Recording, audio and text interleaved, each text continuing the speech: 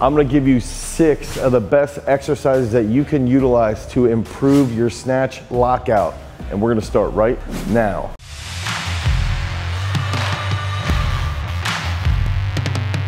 What's up everybody, it's Dane Miller from GarageStrength.com, and if this is your first time to the channel and you're interested in getting more explosive, you want to improve your mobility, you want to become a better Olympic weightlifter, make sure that you like, you subscribe, and you ring that notification bell so we can help you become a beast. So you put in weeks upon weeks of training, months upon months of training, you're ready to go out and snatch your PR. You're ready to get up on the stage and show everybody how you're gonna snatch a 5 kilo PR. And what ends up happening? You get a little soft on your catch. You get that red light from a little bit of that elbow shake. And all of a sudden, all of that hard work, all the effort that you put in on the platform in your training sessions is all for naught because you press out your snatches. And we've got to think about it. What actually is causing those snatch press outs? What causes somebody to press out a snatch? And ideally, it comes back to that pull, and it comes back to understanding how the pull needs to be executed. If you have a more effective pull, that bar is going to be a little bit tighter and it's going to get into that slot a little bit more effectively when you're catching the snatch. But we've also got to think about what happens from a muscular perspective. Typically, if we're thinking about press outs in the snatch, if the bar is forward, what can we do to actually still save that and not press out? We've got to think about what is going on in our shoulder and in our elbows when we're in that overhead position. And in most cases, if we're talking about elbow extension, it's going to come back to the triceps. So we got to think about, okay, now we're in an overhead lockout position. We're in an overhead position. What contributes to shoulder stability and that elbow extension? And that's going to come back to the long head of the triceps. That's going to come back to our rhomboid, our traps even, and then our deltoids. So we've got to look at those muscle groups and also what we're doing in our pull. So if we can isolate our long head of the triceps and improve the strength in our rhomboid and improve our scapular retraction, now all of a sudden we know what we need to do, what we need to train to improve those snatch press outs. So now we're going to get into the workout so that you can see what you can do today, that you can take into the gym, use these as accessories to improve your snatch lockout. Okay, so before we dive into the actual exercises that we're going to utilize, I want to go over a very quick and brief description of how you should be snatching effectively so that you can prevent your snatch press out. So Haley Reichert is here and she is a 2021 senior national champ. She's a 2021 senior world team member. She's a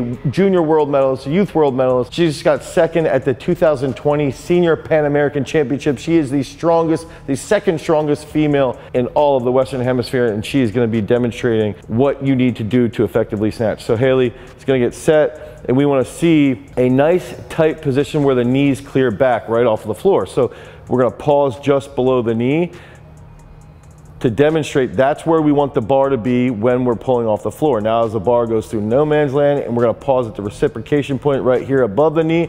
Now that's going to be nice and tight as it gets into her hips, and she finishes her snatch. So we're going to go through that those same exact positions with a little bit slower tempo. And it's really important to understand the actual effective way to pull a snatch movement. Good. To make sure that you're not leading to positions where the bar's a little out front or the bar's a little behind, and it actually does lead to a press out position. So ideally what we want to look for is a really technically sound position off the floor into the hip. And then on top of that, now as we get into the strengthening exercises that are going to help improve your snatch lockout, this is what we're going to be looking for. And then that receiving position is going to be that much more stable because we're going to improve our strength of our deltoids, our long head and our tricep, and our rhomboids. Okay, so the first pairing that we're going to do to improve your lockout in the snatch is we're going to use an exercise that we call the miracle grow. So this is going to be almost like a little combination of a dumbbell pullover with a skull crusher, right? So what we're looking for here is having those shoulders retract. Okay, we want to get nice and deep and lengthen the lats. So we're going to be in an overhead position. And then as we get deep and we have elbow flexion, so that's going to lengthen our triceps, we want to stretch and then come back over top and extend those elbows so we can really improve the lockout position of our elbows in conjunction with our scapular retraction and the lengthening of our lats. So this is a really, really good exercise to help improve your lockout. Haley's gonna utilize a 40 as our model for the day. So you have that open palm, elbows flex, get nice and deep, and then come back up. Try and lock out back over your face a little more. If you have somebody who could get a little bit deeper, try and hit my toe. This is a little trick here, there you go.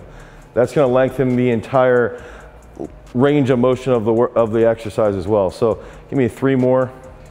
And we want to really focus on when you bring that dumbbell back over your face, squeezing in the abs as well. And that's going to help improve that lockout position.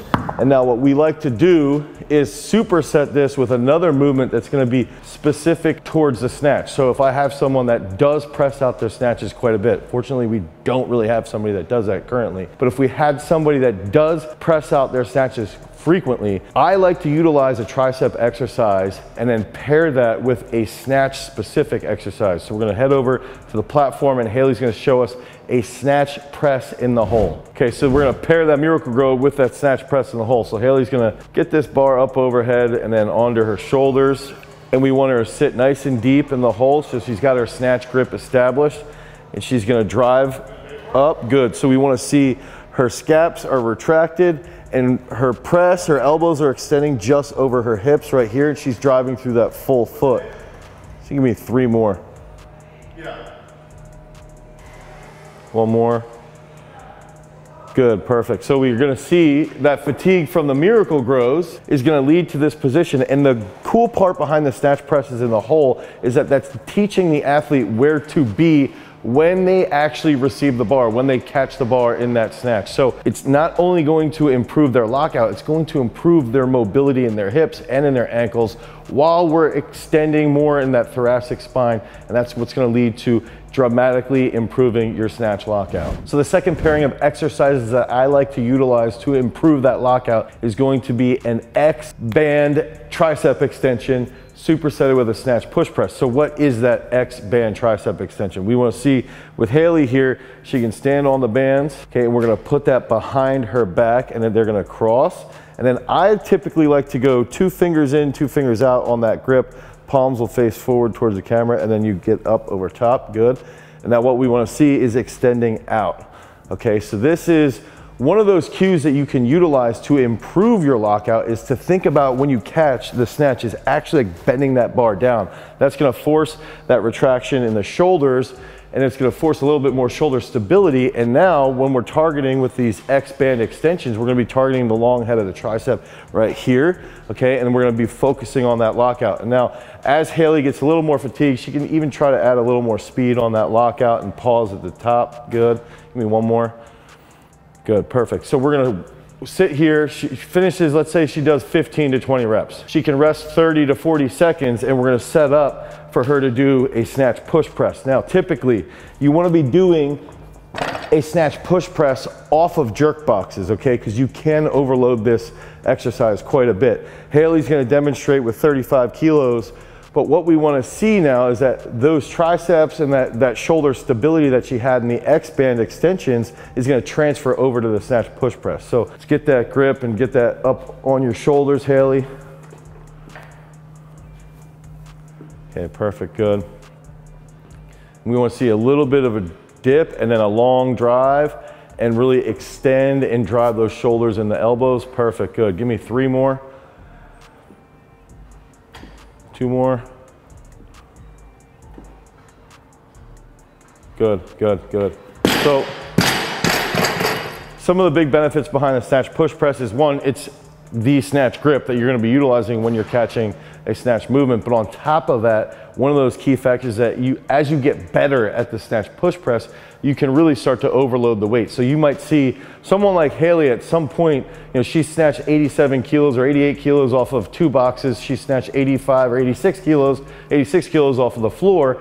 So she might be able to do a snatch push press around 90 to 95 kilos if we train this consistently. And when we're pairing that with that X band extension, now that's really going to transfer really, really well. It's going to be an effective pairing of exercises to really dramatically increase the strength of your lockout. Okay, so the last pairing of exercises that we're going to utilize when we're trying to improve your snatch lockout is going to be a rhomboid fly. So rhomboid fly is a little bit different from a reverse fly. What we want to see is you could use an incline bench, or you can just get your chest forward about 45 degrees.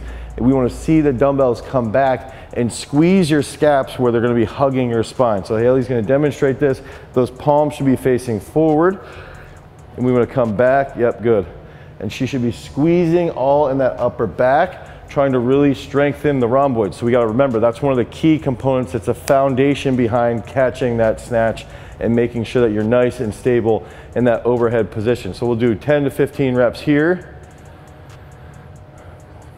Give me 2 more. Haley, are these hard? And then we're going to come over here to the clockwork tricep extension. So again, when we were talking about the X-band extensions, this is going to be similar, and we want to see our knuckles are going to be in here like gears on a clock, and you're going to roll those knuckles and really try to extend out at the top. Remember, one of those cues to having a good strong lockout is to bend that bar in half when you catch.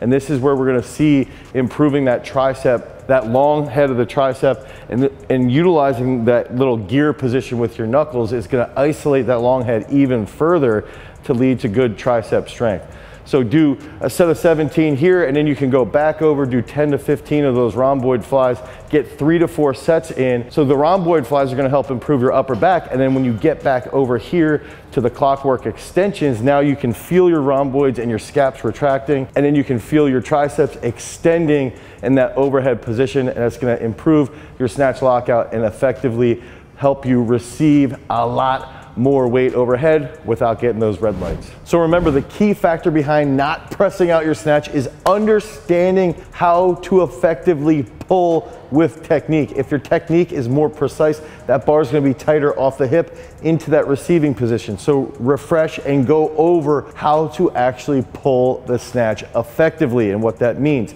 And then you can utilize these 6 exercises to improve the strength of your deltoids, your rhomboids, and your triceps, especially the long head of your triceps. You can utilize all 6 of these movements today. Go to the gym, try out at least 2 of them, and you're gonna feel a whole different feeling that's gonna dramatically help you lock out in that overhead position. If you need help with your programming and you typically do press out your snatches, you can click on the link down below, head over to garagestrength.com, and you can pick up our snatch press out program that we designed specifically for people who have issues with pressing out their snatch. If you want more content around snatch-based technique, you can click on this card right here. Until next time, guys, peace.